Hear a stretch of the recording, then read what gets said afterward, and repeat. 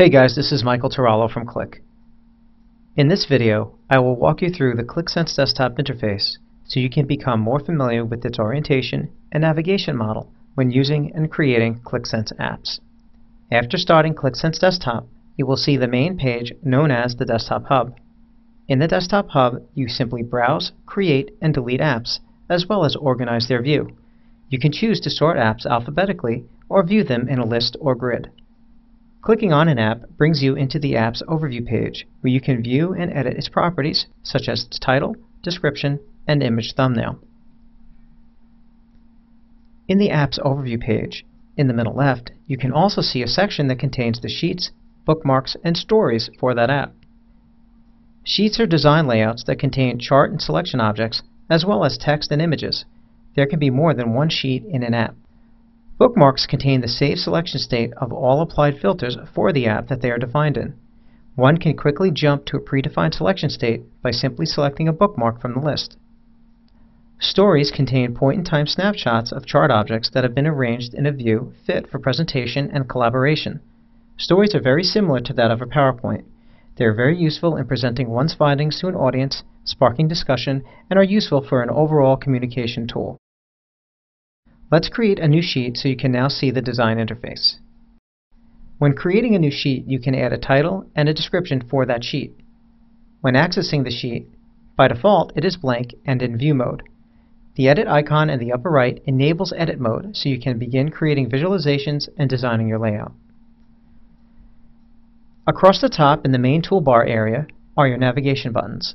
On the upper left, these buttons allow you to save your app, jump back to the hub, return to the app overview page, view your data model, as well as access the data load editor and the quick data load interfaces. On the upper right, you can view or edit your app, create or launch bookmarks for the current or saved selection states, jump to storytelling to create or view a story, and move to another sheet within the app. On the left, you have three panels separated by tabs, one for chart objects, one for field list, and one for master library of items. Chart objects are simply used to visualize your data in a variety of forms. Each chart object is used for a specific purpose pertaining to your data. For example, bar and pie charts are great for category comparisons, while line charts are great for viewing metrics over time. The field list contains all of the fields from your data load. Right-clicking on a field allows you to add it to a reusable list of items defined by measures or dimensions found in your master items. Master items contain the most commonly used dimensions, measures, expressions, and visualization objects that have been already defined, making it easier to reuse and create content. To use a chart object, you simply grab the item and drop it onto the canvas. Each chart object has buttons defined in the middle, which allows you to quickly select initial fields or your previously defined dimensions and measures. If multiple fields are needed for the chart, simply switch to the fields list and drag and drop the appropriate field on top of the object. A chart object's title can be edited inline by clicking on the title placeholder and typing the desired text. On the right side, there is an accordion-style property panel for the selected object. The property panel sections will vary depending on the object. At a minimum, each object property panel has a section for dimensions, measures, sorting, and appearance.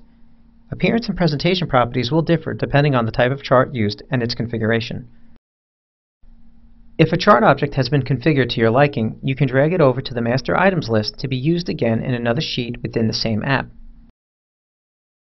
This enables you and others with access to this app to reuse predefined chart objects, reducing development time. Objects that are defined in the master items list and then used in sheets are referred to as linked objects. Note that linked visualizations can no longer be edited unless they are manually unlinked by using the chain icon or by right-clicking the object and selecting Unlink Visualization. Finally, across the bottom is what I call the Productivity Toolbar. It enables quick access to the most commonly used actions, such as redo, undo, cut, paste, delete, as well as show and hide for the design panels above. Note that some of these actions can also be performed by right-clicking on the chart object. This concludes the navigation and orientation video for Qlik Sense Desktop. To learn more about Qlik Sense, I encourage you to review the other materials available in this series and join the conversation on the Qlik community.